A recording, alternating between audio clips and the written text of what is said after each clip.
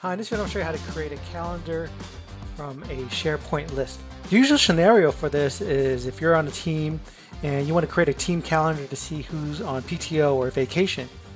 And in the modern version of SharePoint, you can actually create this quite easily with list. So let's see how we can do that. I'm in the home page of it, and all I need to do is go into New, select List, and let's create a very simple list. We'll just use a blank list, and we'll call this PTO.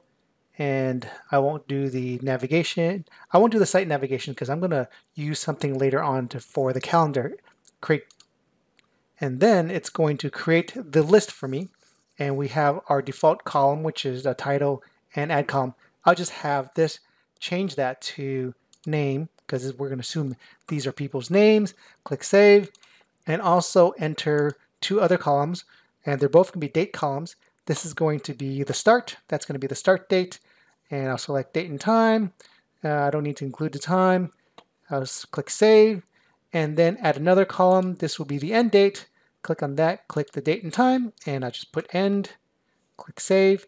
And now all I need to do is enter some names. I'll just enter some names. Let's just enter some people's names. We'll put Sally. Maybe she's going to start her PTO on the 16th and end that on the 16th. Click Save. Let's add another one. We'll call this person Ashish. And Ashish maybe is going to do his on Friday. And also probably take Monday off and click Save. And let's just add one more person. Let's make this one Phil. And he's going to take a whole week off on the 21st and end that on the 25th. Click Save. And now we've got 3 people which will show their PTO. Go to All Items. And what we want to do is create a new view from this list. Now the 3 that are available for us is List, as it already is, Calendar, and Gallery. We want to choose Calendar. What's important here is the start date of the calendar is that start date that we've identified earlier and our end date that we identified early. My Create button is grayed out because I need to give this view name a name, so I'll just call this PTO Calendar. Click Create, and now it's going to create the calendar view. Hide this events pane because if I click on here, then it will just tell me that specific detail. If I click on that, double click on that, it'll tell me the detail of that. And so I don't need that here in this example.